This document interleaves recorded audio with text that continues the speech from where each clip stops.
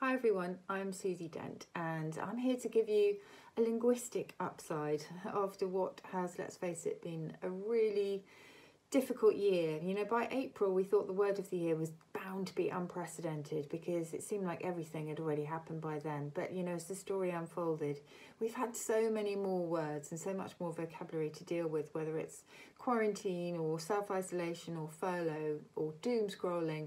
You know them all already.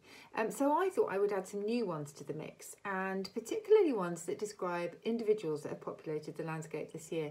We don't usually choose nicknames or epithets for people in our words of the year as dictionary publishers, so I thought this time I would. These are my own personal choices. Most of them are centuries old, and most of them come from the forgotten corners of the dictionary. They are old, but in my case at least, not forgotten. So whatever your political persuasion, I know you will find somebody who fits the bill for each of these. I'm going to start with one of my absolute favourites from the 16th century. That's a mumpsimus. A mumpsimus is someone who insists that they're right despite clear evidence that they are wrong. Not too dissimilar from a stiff rump. And a stiff rump is an obstinate individual who absolutely refuses to budge. An empleomaniac is someone whose thirst for public power and public office knows no bounds.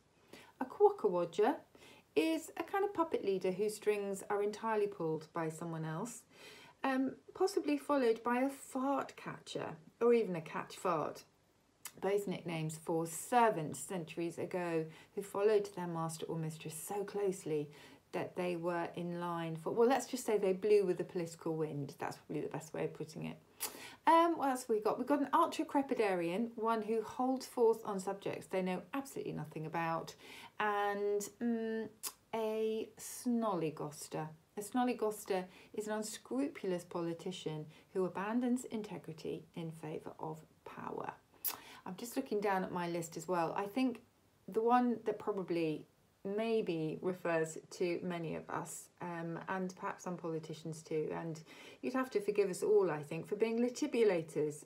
Sounds a bit rude, but litibulators are people who generally just hide in a corner in an attempt to escape reality. As I say, I think we've kind of all done that. But I'm going to end with some real upsides, with some linguistic hope, really, because there are also words in the dictionary that don't just criticise other people but and are all about beauty and recovery. And I'll start with respair. Respair is the much underused twin of despair, and respair simply means fresh hope or a recovery from despair, which I think is beautiful. Then you will find other beauties like apricity. Apricity being a word I'm determined to get back into popular usage, and it simply means the warmth of the sun on a chilly day. Apricity, which I think is gorgeous. And well, what more could we wish for people on Christmas Day?